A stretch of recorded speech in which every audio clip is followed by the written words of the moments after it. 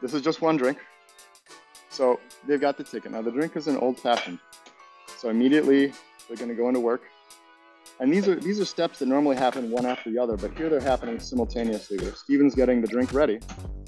He's building the drink itself. And meantime, Tyler is getting all the ingredients ready that he needs. So he's got his glass full of ice. He's got his ice in his shaker. And so, you know, these are simultaneous steps rather than, you know, one bartender having to do everything one after the other. I can break down the theory behind this in a little more detail. I don't want to like overwhelm with kind of information, but basically there's 4 steps that we think about in drink making. There's building it, there's getting your ice and glass ready. There you go. So that was about 60 seconds, I would say.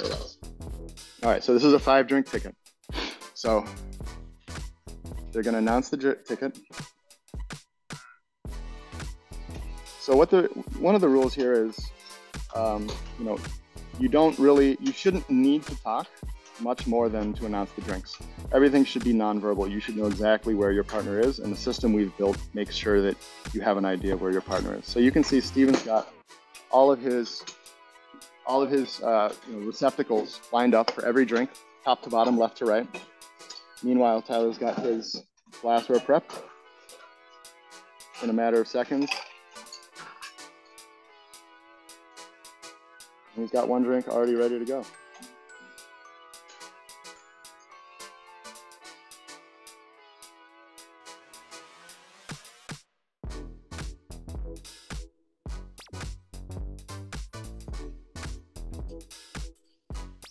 So these guys basically know exactly where they are in the process without having to talk.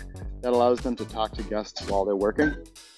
And this is a show that guests are just hypnotized by. You know, nobody's ever really seen anything like this because we made it up. So this is, you know, really a demonstration of technique that is just riveting if you've never seen it before. It's you know, especially when you're on a busy night and things are going really smoothly. It's like watching 2 people with one brain, they say sometimes. And how many drinks do you have on your cocktail list? Currently we have 12 signatures and then an originals or a classics list of about 12 more, and then we've got an old-fashioned menu plus flights. So we do quite a bit of the menu's large. As a whiskey distillery, it's important to showcase, like I said, all the different ways you can drink whiskey, and so flights, shots, gin and tonics, even all kinds of options.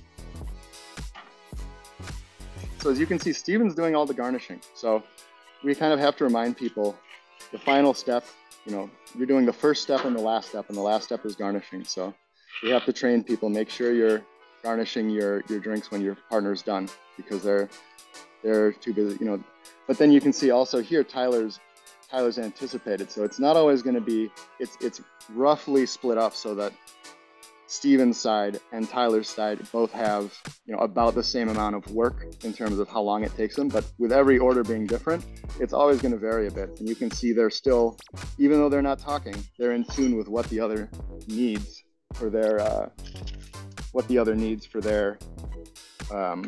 their side. So you can see 11:13 and 11:16 here. So that's 3 minutes to make 5 drinks. That's really good. And what are the 5 drinks? Thank you. Good question. So here we have, this is called the Fujinobu. So this is, these are all made, by the way, with Keeper's Heart Irish and American. This is the Fujinobu. This is a yuzu sour with coconut foam and toasted coconut. So coconut cream makes a natural foam without having to add, gelling agent or hydrocolloids or anything.